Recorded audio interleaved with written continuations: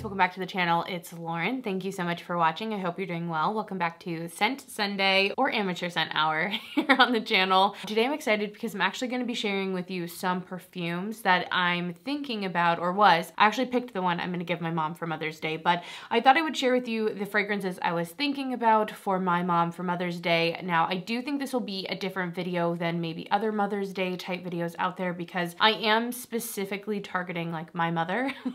I'm coming after her with these fragrances, as in I am picking them for her specifically, and obviously everyone's taste is different when it comes to fragrances.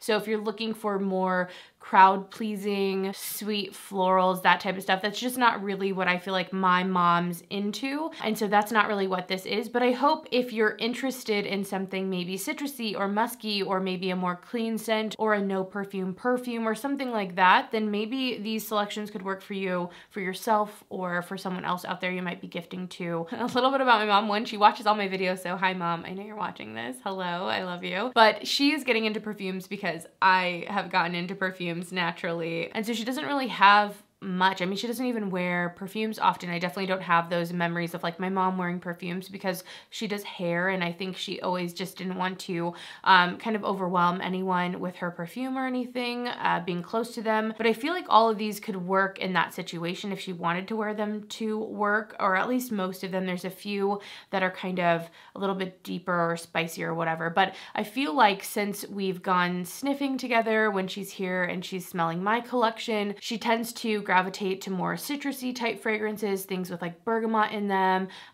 things that have a lighter, brighter smell to them. I feel like more musky fragrances for like every day, things like that. And also I feel like she doesn't like anything too sweet or too floral where, you know, like I don't think she would really necessarily love something rosy or honeysuckle or anything even like that. And I don't think she would like anything, again, too sweet or too fruity even. I feel like she'd want to be there for that. Maybe that's like a very unique fragrance that she happens to like, but maybe aren't the best categories for me to go when I'm really trying to find like that one fragrance for her to like start almost her collection, or, you know, like what she has. So some of the fragrances I know that she's already liked from my collection, I thought I would share those with you. So one is the Juliet Has a Gun, Not a Perfume. This one, when she was in town, I think last, she wore this like every day. She would spray a little bit of this on every single day. And if you guys don't know, this is a really nice like musky perfume. It has ambroxan, I believe, in it, and it smells clean without smelling like fresh laundry to me. It's more of this clean skin scent, and I feel like it smells almost just like you smell good. It's something that someone has to be kind of close to you to smell, and it's a really great one for every day. So she was wearing this one a lot when she was here. One of the perfumes that I know she would probably like, and this one's a little bit different than what I've just described to you. I feel like she does like something maybe that leans more unisex, again, since she's not usually going super sweet. And I think she would like something kind of woody and dry like that as well. And the reason I say that is because I actually gave her my dupe from Glossier of the Santal 33 fragrance, and she really liked that one. I feel like that's one of the ones that she's been using quite a bit in her collection. And so keeping that in mind, Santal 33 has a sandalwood note, but this has like a cardamom as well. It's a really beautiful fragrance. I mean, it's a very popular one, but this also has some cedarwood in it. There's like a leather note in here, and then there's some violet and iris as well. So a tiny bit of sweetness, but I really find that this one is, I think, truly unisex. I think some people think it's maybe a little masculine, but I find the magic happens in the dry down actually of this. I think it smells really spicy at first and kind of dry and woody, yeah, and spicy to me, but I feel like in that dry down, it's just absolutely beautiful. And this was one she's enjoyed. So that was something I kept in my brain. When she was here last, she also wore Musk Therapy from Initio. This is a citrus. I think there's black currant in here. There's also musk. And this has more of it's kind of powdery as well, but it's more of an animalic kind of musk to me, with those citruses, and the black currant is kind of tangy as well. I really love this scent, but I like to wear this more as like a layering scent, and she wore this to a party, like the party I was throwing. So that was her like party scent. And then the last one that she liked when she was here, I got this from my scent bird, and we were smelling it together, and she really liked this amber scent from Rag & Bone. And I was really surprised by this one because it's a lot deeper and just like stronger than what I like picture her to like especially going from Juliet Has a Gun to this. I was like, what? This has rum and cognac. It has tobacco and liquid amber, vanilla, plum, bergamot, saffron, oud in it. Like, it's quite strong, but this one, she likes a spicy scent, I think, because this one definitely has, I feel like, something spicy. I'm surprised there's not cardamom or cinnamon or a pepper note, something in here, because to me that's how it reads. But this doesn't read overly sweet. Even though there's the vanilla and even the plum, I don't pick up anything like overly sweet in here. It's definitely balanced in that realm. So those are kind of the things I was going off of. I was like, oh my gosh, okay. But I was trying to hone in on something that would be maybe a more beginner friendly type of fragrance. So I thought I would share with you some of the things I was thinking about when I was trying to pick out which scents I thought she might like. And these are also what I feel like if she was here, I would have her sniff. I'm like, smell this, what do you think? Smell this, what do you think? Like if I was like, you know, customizing a little smell experience for her, these are some of the fragrances I would pick to kind of go from there and narrow in on different categories or what we might want to smell out at a store or something. I don't know. Hope that makes sense. I feel like it's definitely a little bit different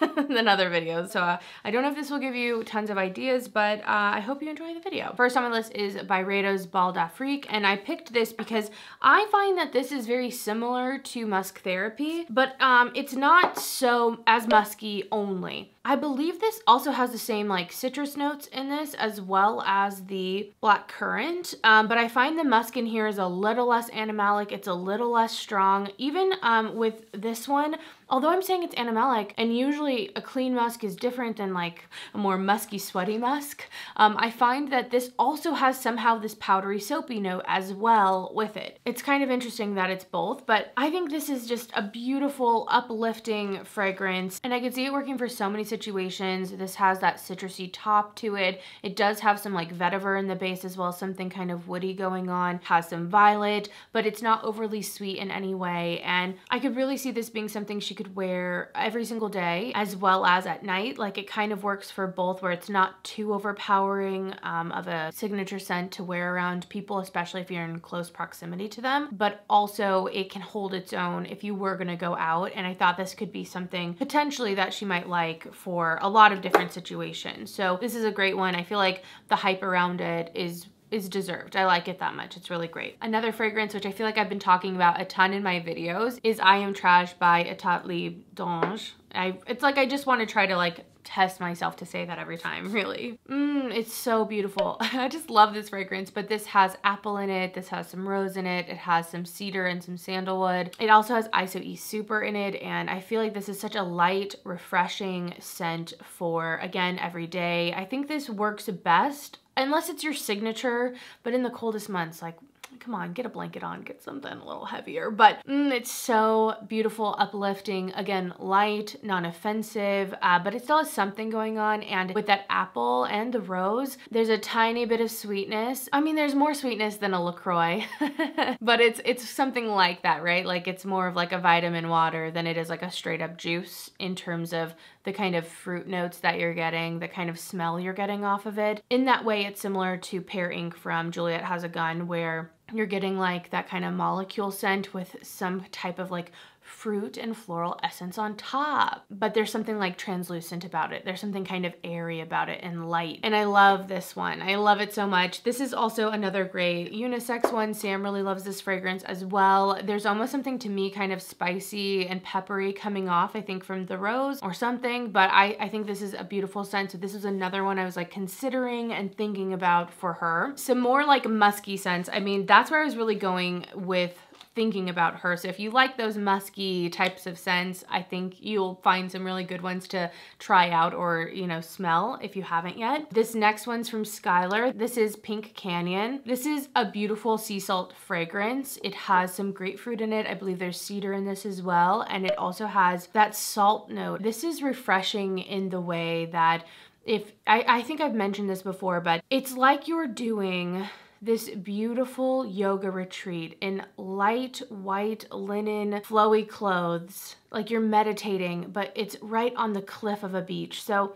You're not like in the sand down by the beach. You are on the cliffside of a beach. It's different. It's different. There's still woods around you, you know? You're getting the beach air without all of the sand. There's not as much sand. It's more forest, salty beach air. And I think it's a beautiful musky fragrance. There's definitely musks in here as well. It's a very clean, again, like white t-shirt type of fragrance. And I think this is a standout from the Skylar line. I love Vanilla Sky, you guys know that, but this is probably my top 3 from them. Like, I like it so much. Very different than Vanilla Sky, like completely different. Definitely not any of those like gourmand sweet notes or anything. Again, we have those citruses and the musks, and it's light and it's airy, but there's something really confident about this fragrance as well. I like that about it. And I could see my mom really liking this too. And I would say out of all the fragrances so far that I've mentioned, that one has the least sweetness. There's really nothing sweet about it. That grapefruit is a tart, nice grapefruit with that sea air and the woody notes, you know, and that like breath of fresh air. Another kind of musky scent, I put in Glossier You because I feel like this is maybe if you're out there and your mom's the same as mine, like a little Energizer bunny who's like ready to hike and has already gotten a million things done before you even woke up. Like, you know,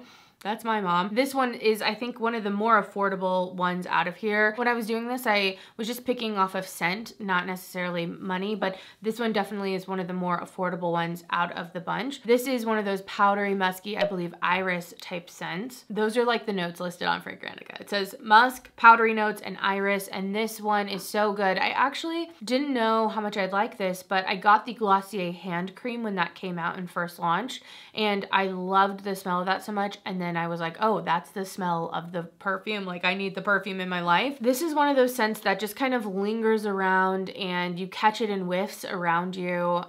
It is close to the skin. I wouldn't say that it's like traveling far. It's not projecting a ton. I do think you can leave a bit of sillage with this. Like, I do find that sometimes, but I guess more if you were near someone and they like whip their hair, you know, you would maybe smell that right next to them. So maybe sillage isn't the right word. It's more you're right next to them and you're like creeping on them because it smells so good. This is one of those, again, kind of skin scent, similar to the Juliet Has a Gun, Not a Perfume.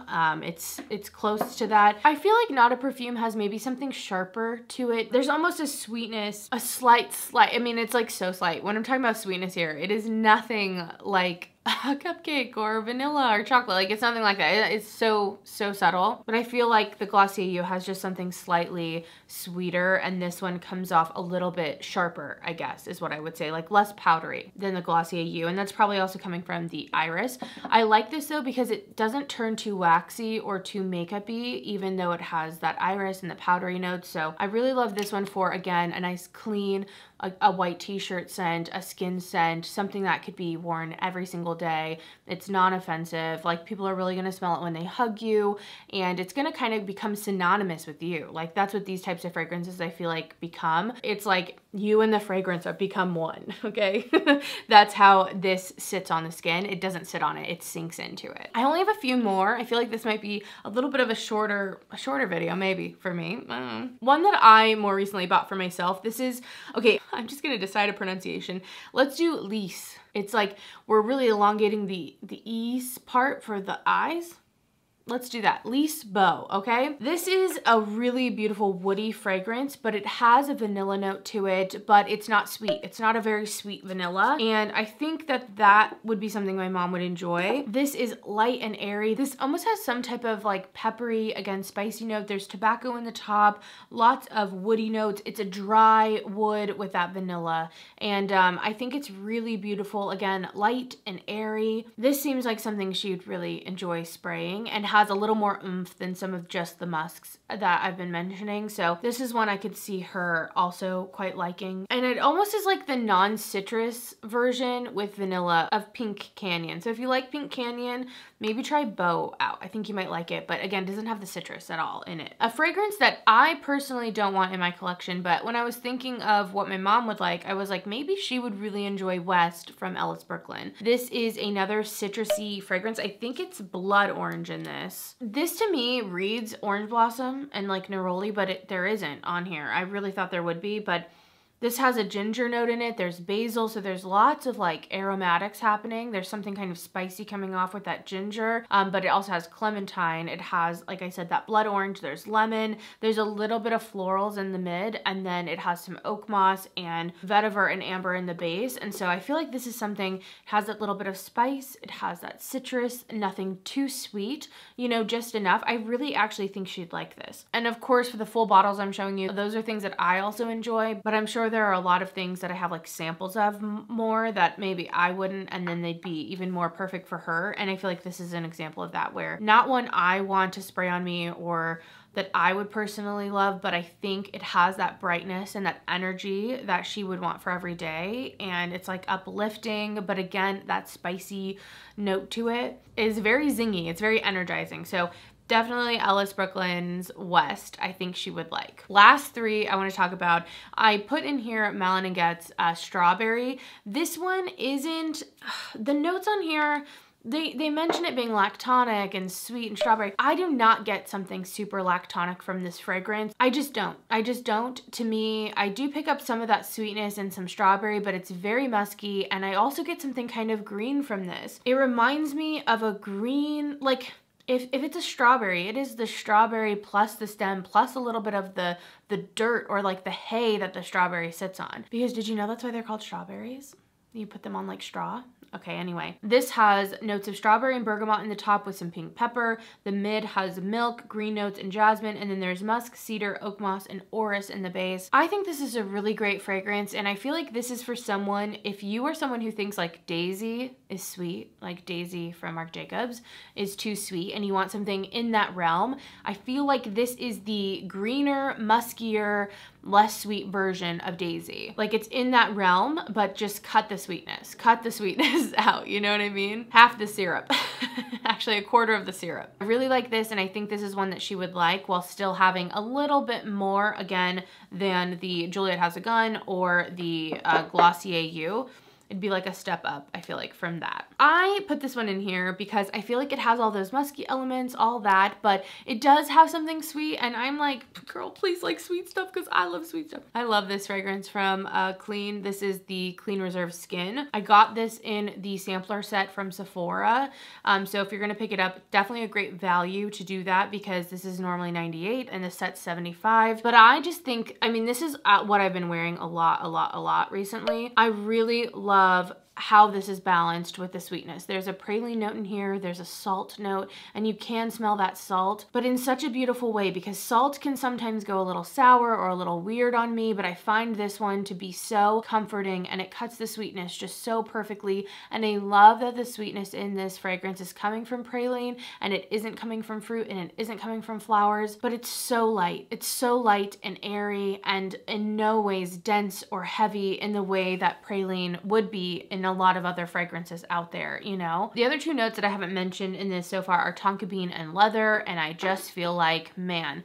what a beautiful fragrance, what a beautiful musky fragrance. And I feel like when it comes to something musky and kind of powdery and a skin scent, this is definitely where I've been at. And I think that it would be a good one for her to try, and I just would love to see what she'd think. This is more one that I would definitely want her in person to like, hey, what do you think of this? Like, do you like this? Because I love it so much, and I feel like it fits, but it's kind of like a little bit of a twist and a little bit different than the other scents. Okay, the last fragrance that I have here is definitely different than everything else. This is one of those deep ones. I'm really channeling her amber love from the Rag & Bone scent, and also channeling a little bit more of like things from like Santal 33, that type of stuff. But this is BDK's Gris Charnel. I did get this from Twisted Lily this month for free, which this is on my list, so I was just like so excited to have this. This is going to be mine either way because this has a beautiful fig note in it. And the reason I'm putting this in here also is I kind of know she already likes this. We went to a perfume shop here in LA in October, and this is one of the scents that she smelled, and she really did like it. And this, I could see that. I think maybe she likes vetiver, because I feel like a lot of this stuff has that vetiver in it, and I feel like that's something, I feel like vetiver can come off almost a little spicy. Almost a little, I don't know if spicy is the right word, but I don't know, kind of spicy. Anyway,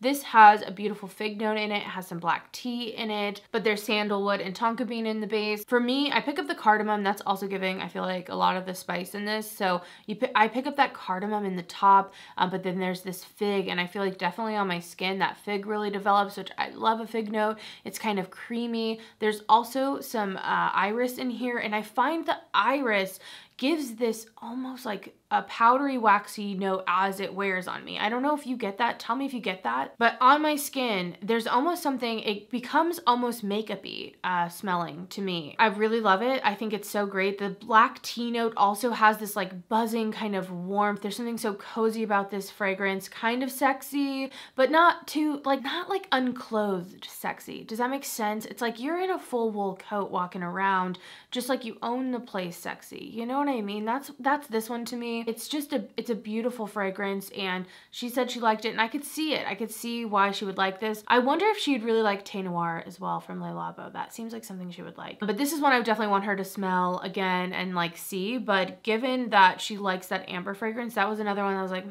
I think that I would have her smell this if we were going for more of a heavy fragrance, and more like a fragrance with a little bit more character right there, like out there for her. I do think that this fragrance is kind of best for nights or for a little bit colder months. Not super cold, because I feel like in the dead of winter I would want something even a little bit heavier or warmer than this, but I definitely think for like night times, date nights, that type of stuff. Beautiful scent. I'm so excited to have in my collection. Of course, you guys already know I have a code of Twisted Lily. I'll leave it down below, and a couple of these other fragrances I think you can get on Twisted Lily as well, so I'll leave that as well, and you can always try them and sample them too if you're interested. But this would be my like darker, deeper fragrance that I think I would have her smell. But like I said from the beginning, I already picked the fragrance. I'm not gonna mention it here because I don't want to completely ruin the surprise, and it's not like she has the input. Sorry, Mom. I already got it. I already did it, and I think it's a really good one for starting off her collection, and one I think she's actually gonna get a lot of wear out of. And so